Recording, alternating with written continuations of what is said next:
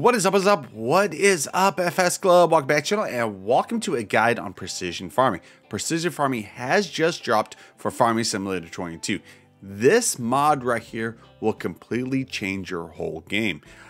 Also, this guide is hopefully going to help you show you what precision farming is and how to use it. It completely changes everything about Farming Simulator. First of all, where can you find it? Let's go over here. Let's go under latest. There it is right there. It's 64.69 megabytes. If you're watching this at probably a later date, you can go over to the Mod Hub tab, and I think it should probably be under gameplay. Yeah, it is right underneath gameplay right here. So you might have to go down the list and find it right there, or of course you can search for it. Okay, let's get into a map and showcase precision farming DLC. Okay, so here we go. Right now we are in Elm Creek, and this is the field that we're going to be doing this on right here. Okay, this episode right here is basically going to be an introduction to precision farming and about how do you get started with it. This is probably going to be like a couple parts, so definitely check out the other parts as soon as you get done with this. Okay, first of all, there is a new help section with precision farming. So if you head on over to here, go to the help menu, there it is right there. You might have to scroll down on it. Oh, we got general, soil types, soil sampling, pH values, all that. Okay, but anyways, what is precision farming? Precision farming mod adds more realism and aspects of real farming into Farming Simulator. The main focus is on different soil types which influence the growth of crops. So, the mod adds an overview map which is dedicated to new, more detailed information about the soil at specific spots on the map. The map can be accessed via the tab next to the world map in the menu. Okay, there is 4 different soil types. There's loamy sand, sandy loam, loam, and silty clay. This mod divides the ground into 4 types of soils. Each individual soil type has its own characteristics, which influences the crop growth and ultimately the yield amount. Therefore, every soil type needs a special treatment to get the maximum yield from the field. Okay, first thing is, what you're going to have to do first, soil sampling. There's 2 different ways. You can, of course, use this machinery right here to determine which soil type is located where on the field. You have to analyze the soil first. This can be done with a soil sampling device such as the Iskra Scout, which is available in the shop. Drive to multiple spots on the field with the soil sampling device. Take numerous soil samples until the field is fully covered dark red on the soil map. This color indicates where samples have already been taken. After that, you can send the soil samples to the laboratory for analysis. A few minutes later, you'll see the results on the soil map. Additionally, you can also see the pH and nitrogen levels. So that is what we're going to be covering in this video, the soil sampling. There is also an easier way, which we'll show that off in a little bit. Okay, first of all, we're going to need something. I do have an extra mod on here. Let me actually get this right there. This is a shop mod that's available only on PC. But let's go ahead and get something to take our soil samples with. Let's go over to... let's go to cars. Let's just get this. You will need a 3-point attacher. So you gotta love this mod, just brings it right there. Okay, also if you go down to the mods and DLC section, there is a section that says precision farming DLC. So let's go ahead and click on it. It includes a few things which we'll be going over later, but right now the only one we're gonna be going over is the Iskra Scout, which is $17,000. No options on this one. Alright, so let's go ahead and get this real quick. Okay, let's go in here. Oh, I have that thing on. Let me turn this thing off really quick. It should already start with it already off. Okay, so let's go ahead and hook this up. There we go, hooked up. Okay, what you need to do is bring up your PDA map. Let me bring it up real quick. You see right down there. Oh, also something you'll also notice too. Let me actually get out of the vehicle. Underneath there, underneath the field info, now that it actually has a section that says precision farming, soil, no data found. There is no data found because, of course, we haven't done any soil sampling. So that's going to change in a minute. So let's go in here. And let me bring up the help menu. Go to unfold soil sampling unit. So that's unfolding. Antenna comes out. Okay, and then we're going to lower it. And you see that reticle underneath there? How that little circle thing? That's what it is covering. So, let's go to about right there. Take that soil sample. You see it lowers. dirt gets filled into there, and then it raises. And now on the map, a little B section has turned red. Let's go right over to here. Click on it again. This one probably gonna take about 4 samples. See, it even tells you up there how many soil samples have been taken. This mod was available in FS19, sorry, not FS17, FS19. And to me, I couldn't play this game without this mod. So, I'm so happy that it's now available in FS22. Now, let's go right down here. Let's get this soil sample. And then we should be done. There we go.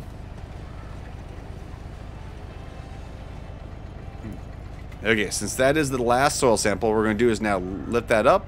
And if you hold down the LB button, you can see it says send soil samples for analysis. So we're going to go ahead and do that. And it says the soil samples have now been sent to the laboratory for analysis. You will see the results on the soil type map soon. Okay, so now we can close that up. And look, it's already done. $400 for 4 soil types. Soil samples, sorry. And so that means about $100 for every soil sample. So, if we go over to here now, as you see down there, it actually says our pH value is bad and what our nitrogen level is. So it gives you more information on it. Also, if we go to here, let's go to a brand new tab right here, which is this right here for the precision farming.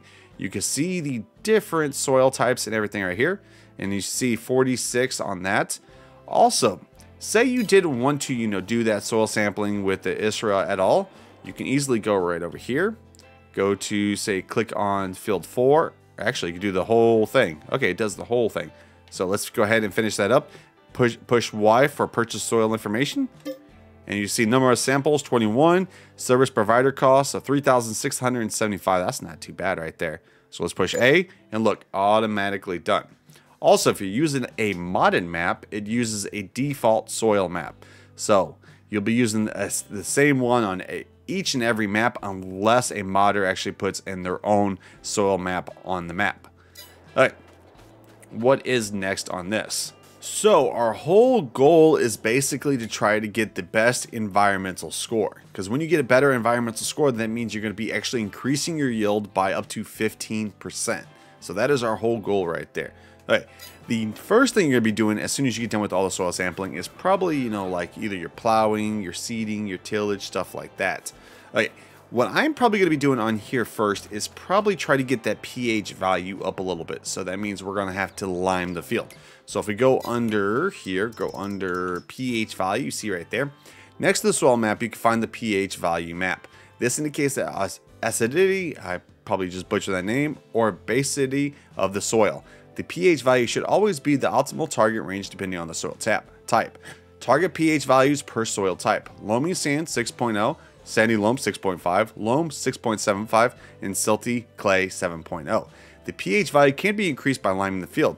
This is recommended every 3rd harvest. By default, the lime spreader automatically adjusts the application rate to the rate required to reach the optimal pH target level. But there is also an option to control it manually. I always do it automatic.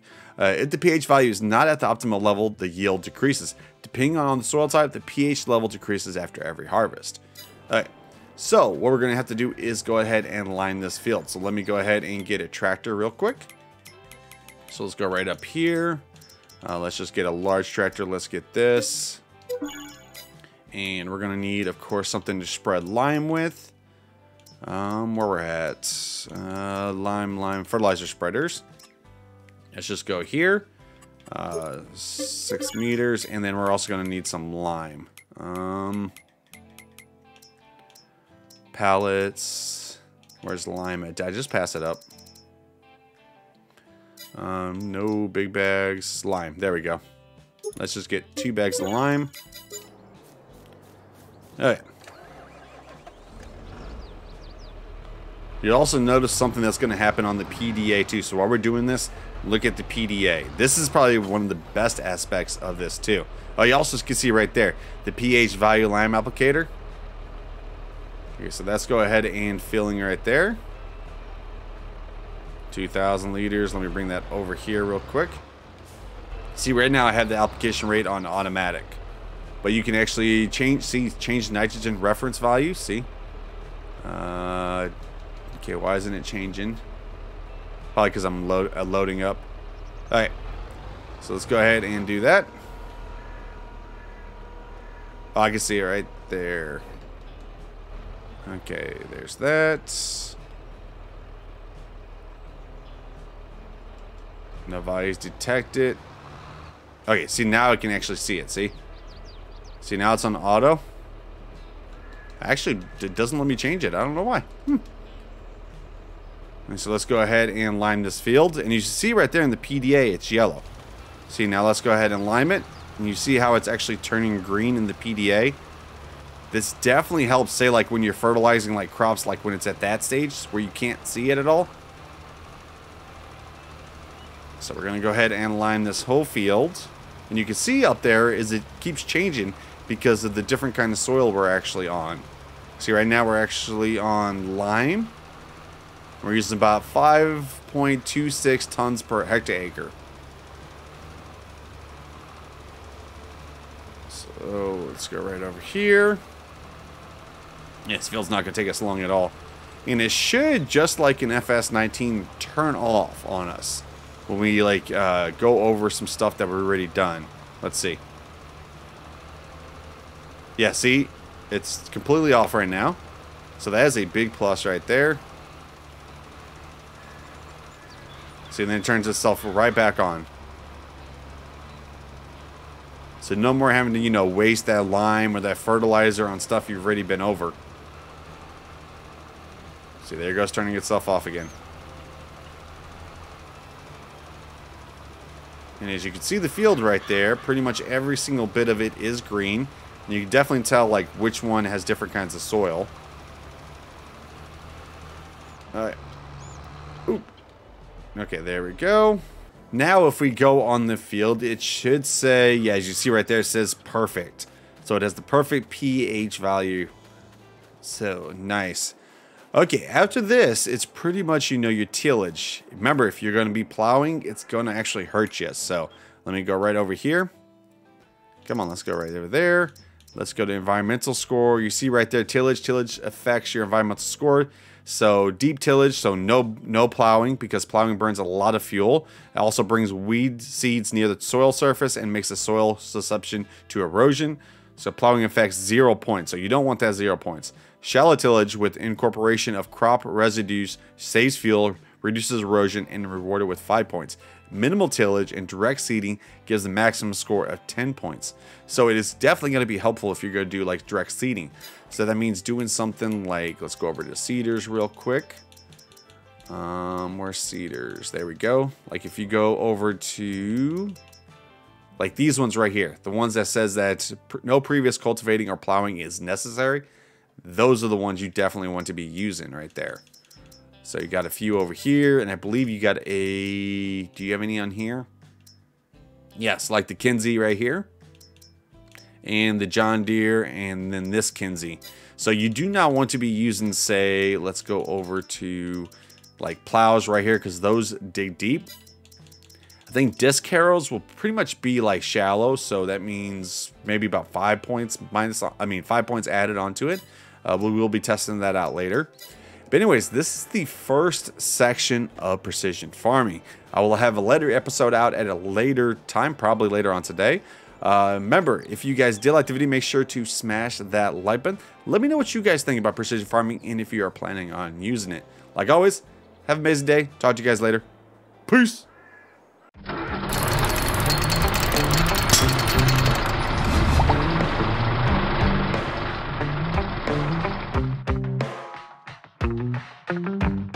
We got our windows down.